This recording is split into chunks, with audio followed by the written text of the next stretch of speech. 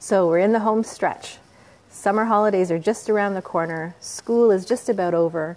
Do you guys have your parenting plan in place? If you're lucky, you've already got a parenting plan that spans the entire year, so you know exactly what's happening for summer vacation and in any other times during the year. But it could be that you're new to this whole divorce thing, and so you're still working on what does that parenting plan look like. Or it could be that you guys have a schedule where every summer you actually have to work out what is the summer holiday going to look like this year. And that can cause a lot of tension and aggravation and anxiety because you don't know what to expect 1 year to the next. So what do you do? So I talked about in a previous post about changing the game. So maybe you're dealing with somebody who's particularly difficult and you're really anxious, anticipating the conversation and how it's going to go and what kind of difficulty they're going to give you this year around.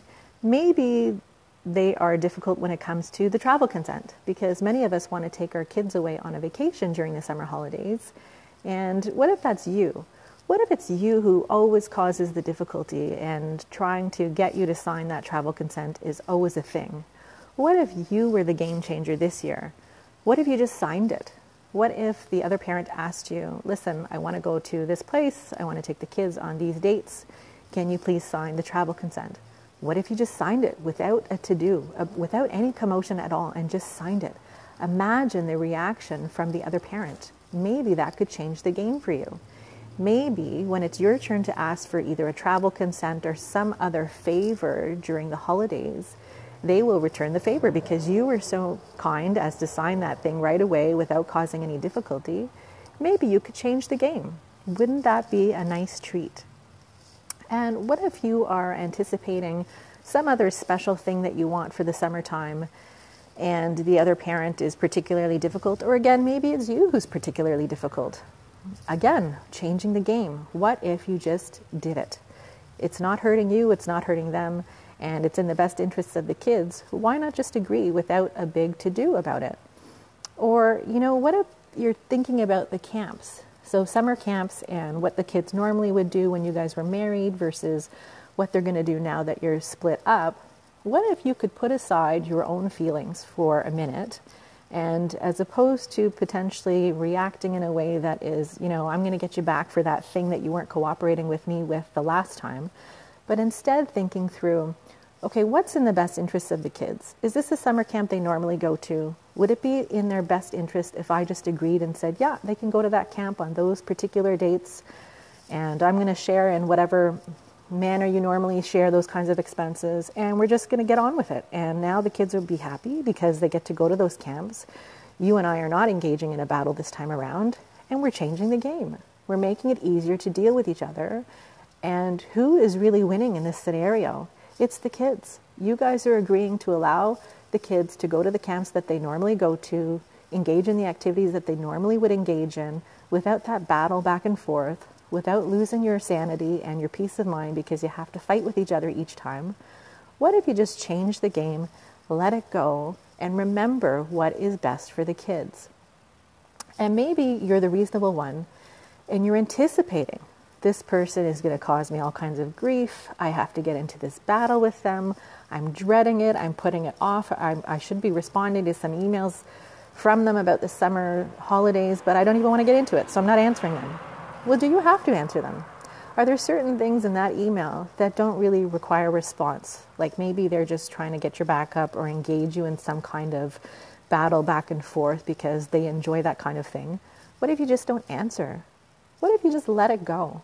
Maybe you will keep some peace of mind and they'll start to realize that they're not going to get under your skin every single time they want to battle. Maybe that's an approach that you could use. Maybe there are some things that you could learn to change your perspective on, knowing that they always act in a certain way. They try to get under my skin in a certain way. They use certain trigger words for me that usually bother me. But this time, I'm not going to let it happen. I know that that's how they act, and I know that I can't change the other person, but I also know that I can change myself. I can change the way I react, the way I answer, the way I respond, the way I decide not to respond to certain things so that I don't have to have that fight with them this time around. Maybe you're going to change the game this year, and maybe your lack of response will change the game for them, and they'll realize that they can't do it to you every single time. They can't get you involved in that battle because you're getting past that hurdle. You've had enough of it, and it's time to move on. You've left them for a reason. You want peace in your life, and peace also means allowing that stuff to just, pass over you in one ear, out the other ear. I'm not going to engage in that battle anymore. At the end of the day, it's really about our children. It's about what's best for them. It's about allowing them to have the things that they're typically used to, if we can still afford them, if the schedule allows, and not get involved in this battle back and forth. So this year, I want you to try talking about the summer vacation in a cooperative manner, letting go those things that are triggers for you, letting go those things that the other person might be saying to you that really bother you and really don't matter. Like at the end of the day, is this going to matter next year? Those words that they're using, is that just a way to get your back up? Let it go. And if you think that you can allow them to go to the camps and it's really not going to be a negative impact to you or them, let them go to the camp. And again, if you're the one that's holding off on signing that travel consent, is it really in their interest for you to do that? Or would it be better if you just sign the travel consent, wish them a great time with the other parent, allow them to really enjoy themselves, and hope that that other parent will return the favor when it comes time to you wanting to travel with the kids? Just a few pieces of food for thought. Have a great day. Hope you're enjoying the sun today. Take care.